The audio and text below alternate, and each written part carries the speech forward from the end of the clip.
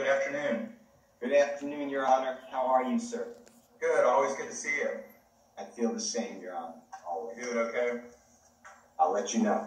Okay, thank you. I'm glad we were able to fit you in. Sorry you had to wait a minute. I appreciate your patience. Let me set up the case first. This is Position 20, case number 22CP208957, Jeffrey Williams. And I want to say good afternoon to you, Mr. Williams. I'm Judge Wolf. This is your felony for appearance. Good afternoon. We're doing this remotely because of COVID. You have the right to remain silent.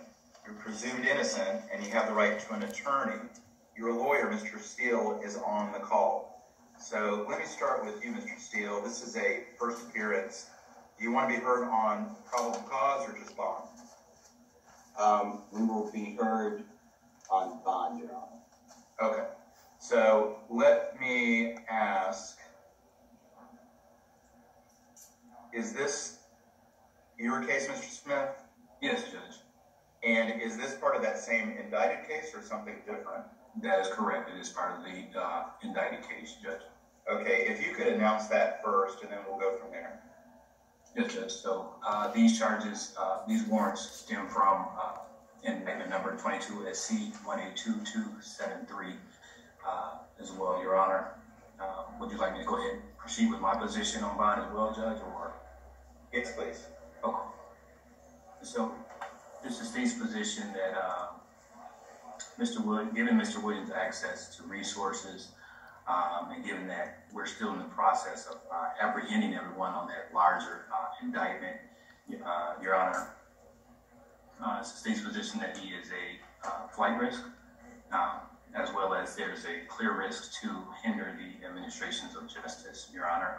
Officers executed a search warrant at the home of Mr. Williams. They recovered large quantity of drugs, several firearms, one of which including a automatic switch, making it a fully automatic machine gun.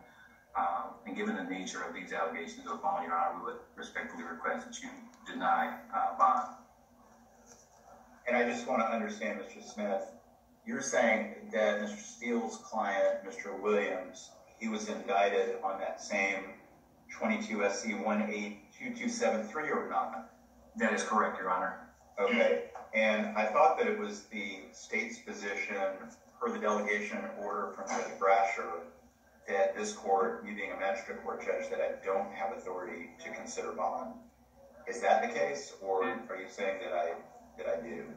And just to clarify, Your Honor, with that indictment, that was a direct indictment. These are additional warrants that were taken out stemming from that particular indictment. Whether or not these new warrants will become a part of that indictment, a decision has not been made as of yet. Got it. But they're within the four corners of indictment 22 SC 182273. These warrants are not part of that indictment. That is correct, Your Honor. It would require a re-indictment if the state chose to do so. That is correct. Okay, so you do agree that these charges have not been assigned to Judge Plainfield, they're unindicted, and it would be for the court to consider today? That is correct, Your Honor. Okay, I understand. And it goes beyond Mr. Steele's case with Mr. Williams, but I just want to know for future reference today, Mr. Smith, I appreciate the update. Position 18, Diamante Kendrick, position 19, Martinez Arnold, they're in the same posture, correct? That is correct, Your Honor. Okay, got it. And Mr. Steele, just to bring you up to speed as well, there was a co-defendant or someone related, Sergio Kitchens, who was on the calendar earlier, represented by Mr. Samuel. His case, though, for today was strictly the case that was indicted a couple days ago. That was a different situation. I'm going to treat this just like a regular first appearance. So with that in mind, let me go back to you, Mr. Steele. Do you want to be heard on probable cause, or do you want to just be heard on bond? On, Your Honor. Okay, got it. So the court does find probable cause based on warrants, Mr. Williams, for the following charges: possession of marijuana with intent to distribute, possession of Schedule 3, 4, or 5 controlled substance with intent to distribute, possession of a firearm during the commission of a felony, possession of a sawed-off shotgun, sawed-off rifle, I think in this case the allegation is a machine gun, dangerous weapon or silencer, unlawful for a person employed or associated with a certain organization to conduct or participate in that organization, unlawful for, and there are three.